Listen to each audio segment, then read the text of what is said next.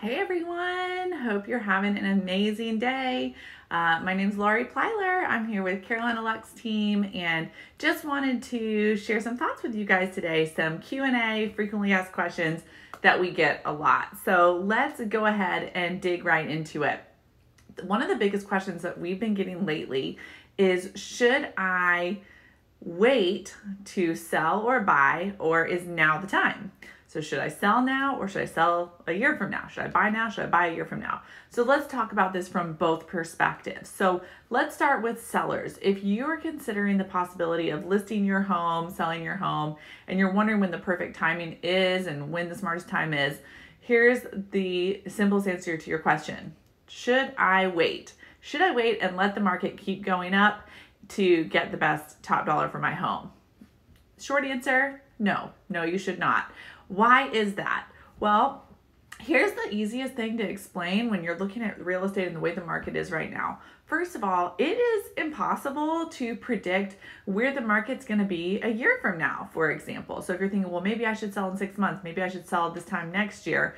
Sure, you could wait to do that, but you really cannot guarantee where the market is going to be then. So you're taking a big gamble, not really being able to know or guarantee if you're going to have the same value, more value, less value if you wait.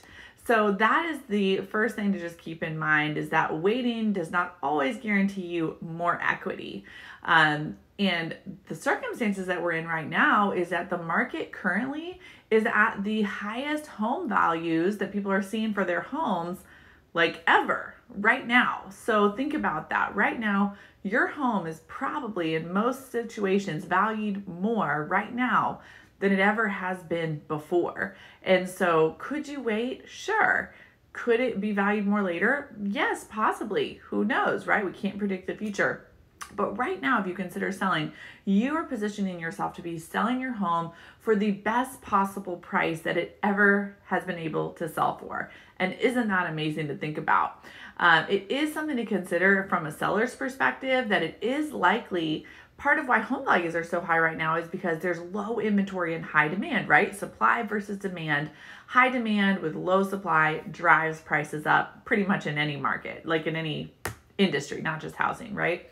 And it is likely that as inventory starts to level out, meaning we start to get more inventory to come to the market to support the demand, that you are going to see prices begin to level out, slow down, or start to go down slightly, just because, simple fact, buyers are going to have more homes to choose from to purchase.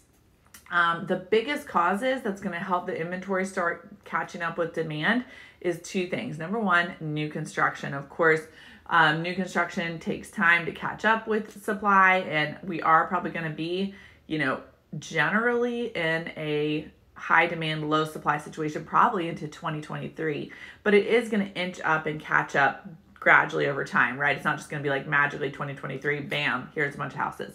So new construction is going to supply more inventory, which is going to affect housing prices and support that demand. And then the other thing to keep in mind is we are coming up in August on the end of forbearance that a lot of people took advantage of with mortgage forbearance during the pandemic. And those forbearance forgiveness and periods are going to be coming to an end, which means people are not necessarily probably going to be looking at foreclosures. Like, we're not probably going to be looking at like mass amounts of foreclosures because a lot of people have strong equity in their home. But you will probably see a lot of homes go to the market because the forbearance ended, and those homeowners would choose to go ahead and sell while equity is high rather than trying to catch up on those payments, so on and so forth. So new construction and forbearance are going to be the two biggest things that are going to bring a lot of inventory or more inventory to the market in the next coming months, which could affect home prices. So if you're even thinking now versus fall 2021, like I said, you can't predict the future, but my personal opinion is you're likely to probably get the best price for your home if you choose to sell now. So overall, the way the market is now in general is projected to continue through 2023. You're not going to see any drastic swing in the pendulum or change, but that's the general thoughts about selling. So is it a great time to sell? Heck Yes, it is. Heck yes. Okay, now let's talk to buyers. Are you a buyer? Are you thinking about buying? Are you, I feel like we've seen it all right now with buyers. There's some people who are like, man, we're so excited, and they're just out there making their purchases and, finding the house for them. There's other people that are like, I don't want to overpay, and they're worried about overpaying in this market. There's other people that are thinking like, I want to purchase, but let me sit it out for this amount of time. And there's other people who are just overwhelmed by the whole situation. And I get it in all those situations. So let's just talk about that. So if you are considering buying, or you have plans to in the near future, there's some things to think about. One of the biggest questions we get right now for buyers is, am I overpaying? Am I overpaying? Part A. And part B, is there going to be a housing bubble that's going to pop? Am I purchasing in a housing bubble? Things are going to pop and I'm going to be SOL. That's not somewhere any of us want to be. Am I overpaying? Easy answer to both of those questions. Again, no. Yay. Aren't these great answers? No, you shouldn't wait to sell. And no, you're not going to be overpaying or purchasing during a housing bubble. And let's talk about why. First of all, we need to talk about overpaying, because this concept of overpaying is something that honestly is not good for your mindset if you're a buyer. Like, who wants to overpay for anything, right? Like, if you're like me, I like to get things on sale as much as possible. I don't even want to pay full price, right? So no one wants to overpay. And so it's not a healthy mindset to have as a buyer, to think that you're overpaying, first of all. But second of all, it's a misguided concept, because here is the deal. Accurate home values are based on appraisals. Okay, so appraisals are based on the real-time amount that a buyer is willing to pay for a home. So they're based on the dollar amount that a seller and a buyer are willing to come together, willing, in their right mind and all of that, willing, able, and ready to exchange for a home. So let's just say, for example, you had a home that, let's say a year ago in 2020, it was valued at $200,000. Well, that same home, if it now sells and appraises for $240,000, well, $240,000 is not the overpriced price tag. It's now the new value of that home. That's that new value that the owner is going to be able to enjoy, that new equity. And when somebody, let's say somebody comes in and pays cash, $240, I'm just gonna use that same example, $240 for a home that used to be valued at $200, and they pay cash. Now when an appraiser goes and looks at it, they're gonna see, wow, somebody was ready, willing, and able to purchase that home for $240,000. That drives up the value not only of that home, but of all the other homes in that neighborhood. So you're not overpaying, you're just moving along with the way that home values are increasing. And again, remember, value is affected by supply and demand. So that is something really good to know. When you purchase, let's say you purchased a house that was more expensive today than it was 2 months ago, you're not overpaying. You just happen to be purchasing with the new increased value, which then you as the homeowner are going to be able to enjoy in your equity. And it's also really good to know, with that being said, as a buyer, although prices are going up, why is this such a smart time to purchase? Well, because here's the deal. Let's say you wait. If you wait to purchase a home, let's say you see a home and you're like, let's not buy it today. Let's wait 2 months and we'll buy it in September, for example. Well, chances are right now that if you wait to purchase that home 2 months from now, you're most likely going to pay more money for basically the same home that you could buy today for the price today.